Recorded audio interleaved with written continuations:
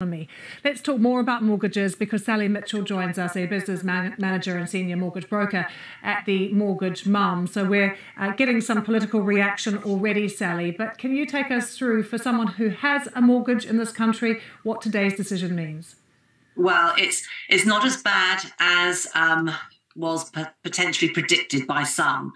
I'm not surprised it went up a little bit, 25 base points.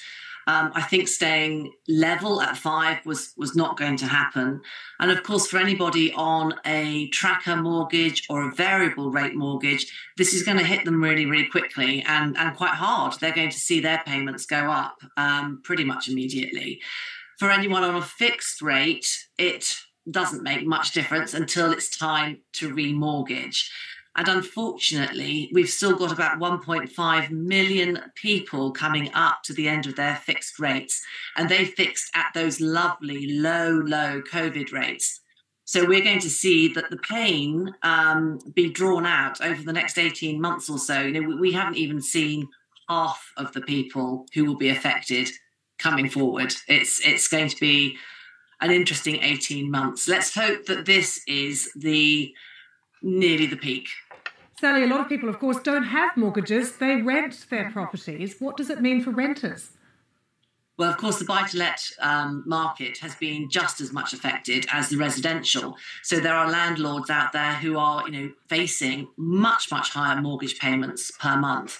And they're in the business of, making money. It's an investment. So we're finding that tenants are having those costs passed on to them, which is putting extra pressure on their household income, obviously. And it's also discouraging people from getting into the buy-to-let market. And a lot of landlords are finding that they are having to sell because it just doesn't make sense.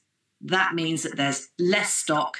That means that rent prices increase. So it's a bit of a vicious circle, really. Thanks so much, Sally. We'll just return to Ludovic now in Munich. Ludovic, just one more question on the global picture. We've got the US with its highest rates in 22 years. The ECB have also had a record high with their rates. But with what Sally's just saying, there's hope here that we're coming to the end of this. Is that the feeling globally as well? Definitely. I think the worst